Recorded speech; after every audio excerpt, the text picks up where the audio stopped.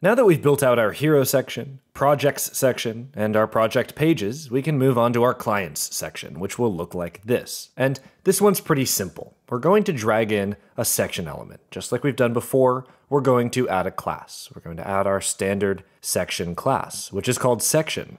Now, before we move on, let's create a combo class. That way we can make changes to this section that don't affect the base class, the original section class. And we'll start with a gradient, a linear gradient. The first stop, of course, is a hex color that, when spelled backwards and translated to English, says something secret. The second stop, of course, 2014's color of the year, FFF5F5.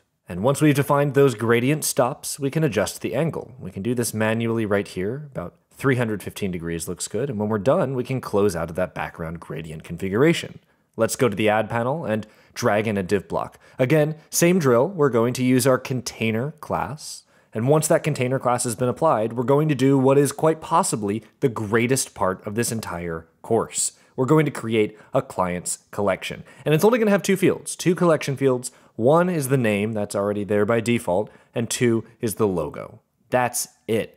Only two fields. Let's create our collection. And from here, we'll go to import. Now, we could be doing this manually, one by one. That works fine too. We can do that using the CMS. But in this case, to save time for this video, we've done this in a CSV. So let's map each of these to our existing fields. We'll map to the name, and of course, we'll map to the image. Let's hit import, and we're done.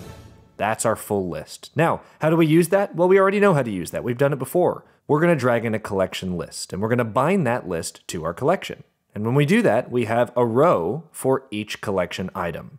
Dell, Intuit, DirecTV, Starfleet. One of those is not on the screen. But when we drag an image element into one of them, an image element appears in all of them, because as we design inside of a collection item, inside a collection list, everything's done in lockstep. So we're making adjustments here to the size, but what'll really help is if we select that collection list and affect Flex Layout. We'll set to horizontal by default, and we'll wrap the children. So each of these children, not the image, but the collection item, each of these collection items can have its own flex item properties. We'll choose flex basis. We'll adjust the basis to 20%, and that gives us, of course, 5 across. And that looks pretty good. We're testing responsiveness, and that looks good. Let's check tablet, mobile landscape, mobile portrait even looks good. Mobile portrait's a little tiny. Maybe for flex basis, we can adjust and make 50% or 2 across. That looks pretty good.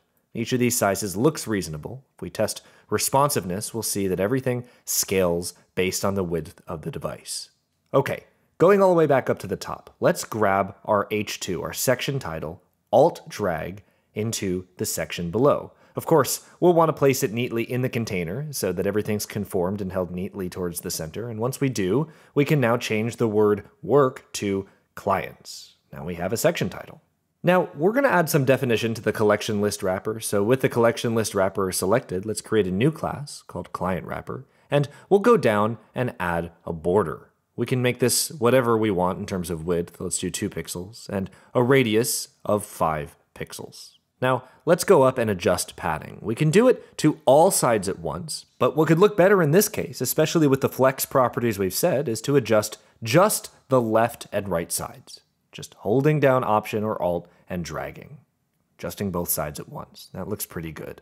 Okay, final step, we need to check different breakpoints. In tablet, we realize there's a bit of crowding, so let's actually take our padding all the way down to 0. That'll look good in tablet, that'll look good in mobile landscape, and it looks good in mobile portrait. And that's it for this part of the course. That's where we can display our clients. Including this on our portfolio gives us a sense of legitimacy. From here, we're going to add a call to action and a persistent navigation menu.